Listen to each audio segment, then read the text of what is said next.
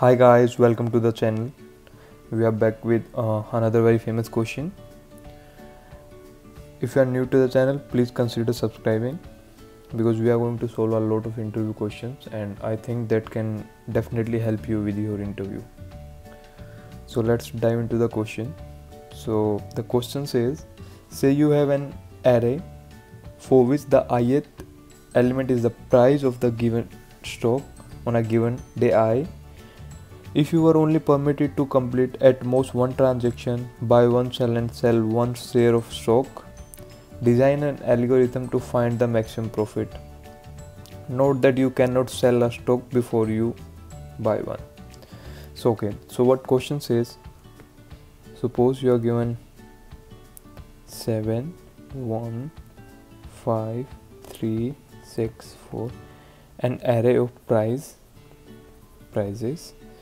and these are the price of stock of day 1, day 2, day 3, day 4, day 5, day 6. Means at day 1 the price is 7, day 2 price is 1, day 3 price is 5, day 4 price is 3, and so on. So what we need to do, we need to find the maximum profit, and this said it before that we need to buy a stock before selling it. So like say like they are given the example number 1, that if you buy the stock on day 2 and sell it on day 5, we will get the maximum profit. So see what they are doing, they are taking care of the minimum number to buy the stock, which is 1, and selling it on the maximum number, which is 6. So 6 minus 1 is 5. So by looking at this example, we are pretty sure we need to take care of one thing, which is minimum. We need to take care of minimum day on which we can buy the stock, and we need to take care of the profit. Like suppose if we see this example again, 7, 1, 5, 3, 6, 4. Suppose we don't know that we need to buy it on day 2. So how we will do? First of all, we will when we on the day 1, we will consider it as a minimum. So the minimum is 7 for now.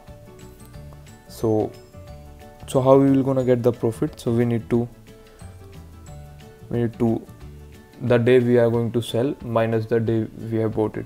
So like suppose we bought on day 1, so like we need to minus 7 from something, from which either we buy on the same day or sell on the same day, then it will gonna be 0. So for now minimum is 7, we came here is 1. So like we will gonna replace the minimum every time whenever we find something less than that. So like now we will replace the minimum with 1. So we move forward, we came to 5. So we see 5 is bigger than 1. So minimum will remain 1, and the answer, or we can say the profit, will gonna be 5 minus 1, which is price on day I minus minimum. See, so here the answer is 4. Now we come over here. If we apply the same formula, the answer is 2. We come here. When we use this formula, the answer is 5, because price on day 5 is 6 and the minimum is 1, so which is equal to 5. So but like we are saying that it's gonna change every time. So how we will gonna track of this? So what we can do is answer equal to max of answer and price at day I minus minimum. So in this way it will give us the answer. So this was the explanation, and let me write you the code. So let's write the code. So let's first handle the edge case. If not prices, then we will gonna return 0. and we will take care of, we need two variables. One is answer, that is 0 for now, and one will is minimum. So for now we can take the first element of the given array as a minimum. For I in range 1 to length of prices, if prices at given day I is less than minimum,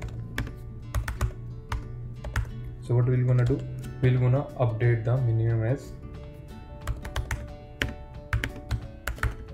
price of day I. Else what will we will calculate the answer. And how we'll gonna calculate the answer? Maximum of, so let's, answer will gonna be this prices of I minus min. But because we need to keep track of everything, so what we're gonna do, max of ans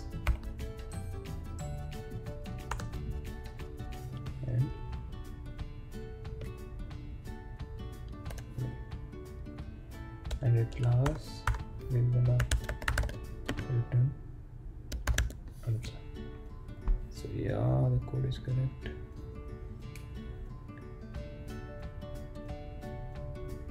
Oh, we made a mistake. Prices.